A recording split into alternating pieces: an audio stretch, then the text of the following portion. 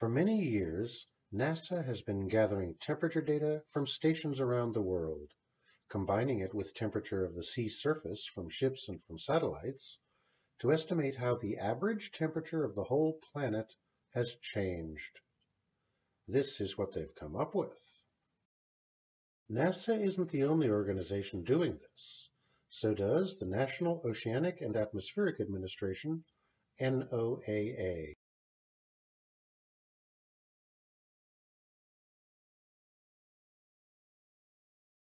So too does the Hadley Center Climate Research Unit in the UK, HADCRU.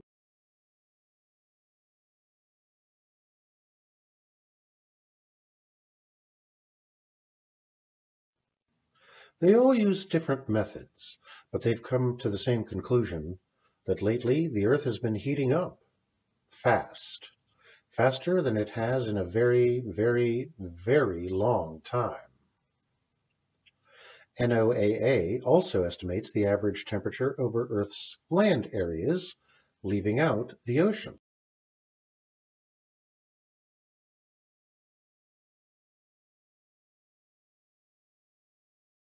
So does HADCRU.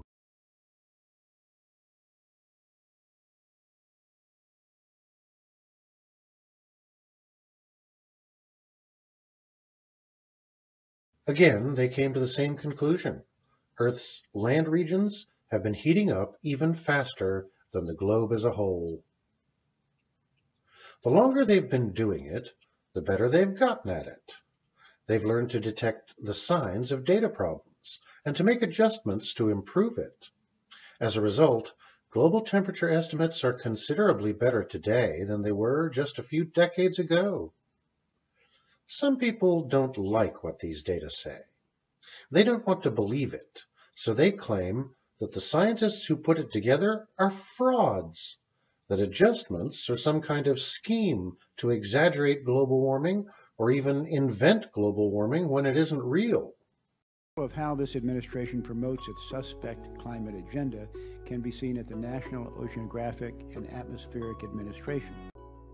Its employees altered historical climate data to get politically correct results. NOAA has refused to explain its findings and provide documents to this committee and the American people.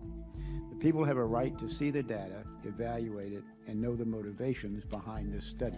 NOAA has provided the background, the analysis, the data, and pretty much everything that went into this paper. NASA, which you all think of as being a space organization, spends a lot of money researching climate change, earth science they call it. We cut NASA's budget on earth science something close to 40% last week. And Berkeley physicist Richard Muller thought they might be right about that. He was highly suspicious of the temperature records.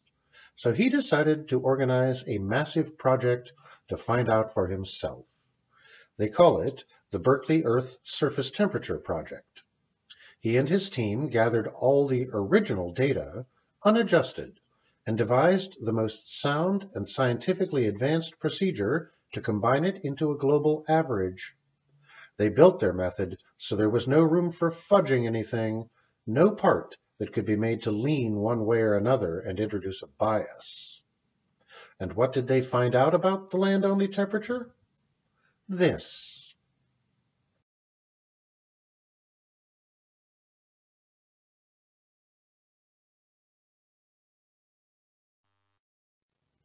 It turns out that those other teams at NOAA and HADCRU got it right all along. Soon after, the Berkeley team added ocean surface data to make their own whole Earth average, including land and ocean. They got this.